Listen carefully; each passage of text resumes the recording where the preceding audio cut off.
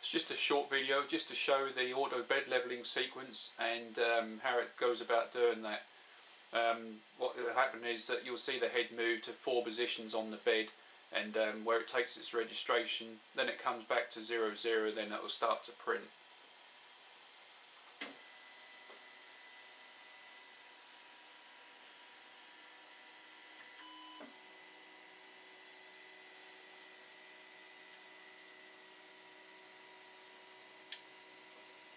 So here it's now just going to 0, 0, which is just the homing position, and now the Z is starting to home, and now it's going to do its auto bed leveling.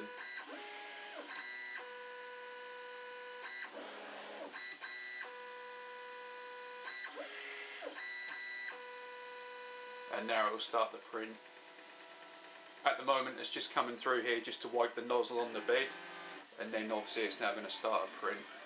Just a simple cylinder, that's all it's going to print.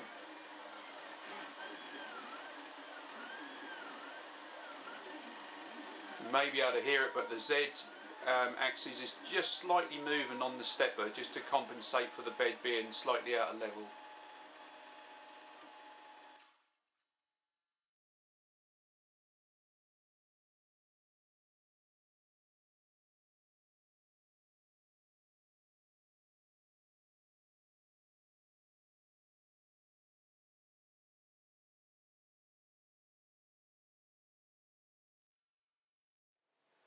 So here we are with the starting script, the G code for that. So here we have, at the top here we have the G28 command, which is the homing position. So the machine goes to 0 for the X, 0 for the Y, and 0 for the Z. Then we have the G29 command, which then tells the machine to do its Z probing, and that's where it goes off and does 4 registrations on the bed, and so the bed is level then to the hot end. Then we come to the next 3 lines, which is just unique to my machine. This just tells the machine, where it is at, how high it is off the bed and such.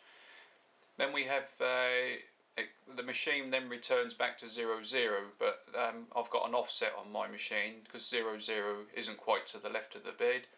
Then it resets the calibration, so X starts at 0 and Y starts at 0, and then it goes off and does its print.